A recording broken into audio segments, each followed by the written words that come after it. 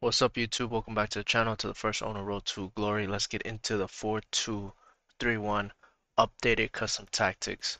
But before we can do that, go ahead and hit that like and that subscribe button because it helps out the YouTube algorithm and it helps me out too. So this is the 4-2-3-1. Alright, I just want to make sure you guys can hear me. 4-2-3-1. Yeah, I know I'm playing Lampard isn't my best team, but ignore my team. This is what I've been using in the Elite Division. This one and the 4-3-2-1 and like a 4-4-2. Those have been my go-to formations as of lately. So they're tested, they're trial and tested. Everything's good with them. These are what I'm using. These are probably some of the best tactics there is. Easiest formation to play with. It plays for you. You just have to be able to actually hold the ball, pass the ball around, make space and shoot. This formation is really good to go up against this formation right here. Where is it? 4-3-2-1. So it's really good to go up against this formation. It's really good to go up against, where is it? 4-1-2-1-2 narrow. This one. And it's really good to go up against, where is it? If I can find it. This one. 4-2-2-2. So if you find like you're struggling against any of those formations, then this is your go-to formation, right? So tactics. This is going to be both old gen, new gen. If on new gen you want to change a few things, I'll let you know what it is. But yeah, we're gonna go balance 47 width, depth 53, balance direct passing 69 width, players in the box 6, corners and free kicks 1 and 1. So if you're on, this is both old gen, new gen, but if you're new gen and if you want to raise the depth, you can raise it up. You can raise it up anything above 55 to 60, no more than that because you don't want to play too high up. This is a more of a balanced formation, more of a defensive formation. You don't want to be too aggressive with this formation. You just kind of want to be able to control the game. If you like more of a possession style of play, then this is your go-to. And I upped the width from 37 to 47 only because I was getting tired of people playing those cutbacks, running down the line and then doing cutbacks. I hate those goals so much, and in the Elite Division, that's all they do. They do cutbacks, they run down the line with their Jarzinhos, Diabis, Olawerans. They run down the line, and then they just cut back and pass it to Mbappe, and it's stupid. So I upped the width to prevent those goals, and so far has been helping me out. Uh, Direct passing, chance creation, I do like forward runs too, but for it to be a little bit more universal for everybody, I left it on direct passing. But if you like forward runs, then you could always change it to forward runs. I just kind of left it more universal for everybody.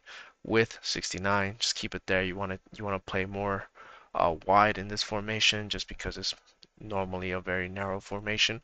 So with the width at 69, it lets your right cam and your left cam play as actual wingers, as right mid, left mid, and it helps you score cutback goals too, since that's like the easiest way to score, right? Corners and free kicks, do whatever you want on those. I always go 1 and 1 because I don't like to get countered. Goalie, nothing on the goalie. If you play a higher line like 55 or higher, then you can switch this to sweeper keeper, comes for crosses. But for me, I'm not playing that much of a high line, so I leave it there. Two center backs, stay back while attacking, that's it. Right back, stay back, that's it. Left back, stay back, that's it. I took off conservative interception since I am playing uh, a higher width, I should say, in defense. So I want them to actually get a little bit more aggressive when they're defending those cutback runs. And I took off overlap because when they attack, I don't want them to make runs to the attack. I just want to be able to attack with my three cams, my one striker, my two center mids, right? Sorry, my brain's a little fried today trying to get all this content for you guys, you know? So two center mids is going to be stay back while attacking, cover center, no cut passing lanes. I want to manually mark, and there's this new thing that I've been trying out, which is called tight mark, which is kind of like a man mark, but not as aggressive. Does that make sense? So I've been kind of experimenting that, but for now I do base balance defense on those. Cam, all balance. Normally I do like stay forward, but in the elite division, I feel like the cam is a little bit too isolated, especially when you're playing against a 4-1-2-1-2 narrow or somebody that has like one central CDM. As soon as you get the ball with him, he's right next to their CDM, and it's kind of hard to get out of that or hard to get out of the press. So I just left him as basic, so he drops a little bit deeper than normal. Right cam, come back on defense, get into box or cross. Same thing on the left, come back on defense, get into box or cross. And your striker, I have drift wide and getting behind. The reason why I have drift wide is because I want him to make runs anywhere. So like let's say if I'm building up to the right side with like Rashford and I need to send him on a run, he'll run that way. If I'm building up to the left side with Lampard and Gomez, if I need to send him on the run, he'll run that way. Basically, he just creates space anywhere at the top, and when he does create space, your cam kind of fills in for him there. So make sure you get like a really good striker here or a really good cam right here that can actually dribble and shoot. That's really fast and pacey. So for me, I have Joe Cole right here. I'll go through the players that you have to use, and then that's about it. Same thing as always, every video, if you watch any of my videos, I always say get the most meta center backs as you can get. At least 80 pace or above. Anything lower than that, you're just going to get scored on at all times. So try to get at least 80 pace and above center backs. More physical type of center backs. Right back, left back doesn't really matter too much in this formation. You don't have to spend all your cash on these. Just make sure that they're good. They can carry the ball forward, bring the ball back, pass the ball. I got Tavernier and Joao Cancelo, but you can do anybody. You can do Nuno Tavares. You can do uh, Trent Alexander-Arnold. You can do Singo. You can do Davies. You could do almost anybody there. Just make sure you got good good left backs and right backs that can run back and forth.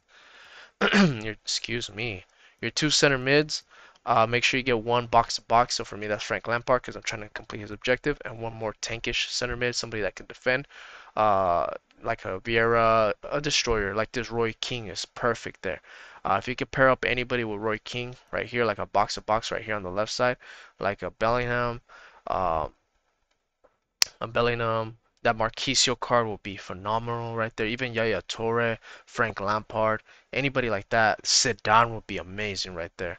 Try to have somebody there next to Roy Keane, preferably. I mean, he's not that expensive. I'll put him there. If not, if you got like for birthday Conte, use him there. Cam, make sure he's not really a cam. Make sure he's like a second striker or a winger, like a Neymar. And Mbappe will be decent there too. Jarzinho, who else? Ginola, players like that, trying to make sure they go there. Wingers, just try to make sure you get fast wingers. Like I know it says that they're right cam and left cam, but they don't act like cams, they act like wingers. So just make sure you get fast paced wingers, like Aloeran, Diaby, I got this Gomez card, which is really good if you completed him. Rashford, Walcott, just anybody that's super fast. You can even put Mbappe there on the side. And then the striker, just make sure you get at least a 4 or 5 star weak foot striker. A Eusebio, a Ben Yedder, a Raspadori, somebody that can actually shoot with both feet. Michael Owen, they have affordable icons right now. Even that team of the year, Hugo Sanchez, somebody that's really good, that's agile, that can finish the play, because that is like your most important position right there, because they're the ones that are going to be inside the box at all times trying to score. So make sure you get your best striker there. And yep, that is it. That is the updated tactics. Hope you guys enjoyed them. Hope you guys like them. Hope you guys try them out for the weekend league. Let me know if you guys like these formations or if you guys want to see any other formations down below. Hit that like and that subscribe button, but I'll see you guys on the next one. Peace.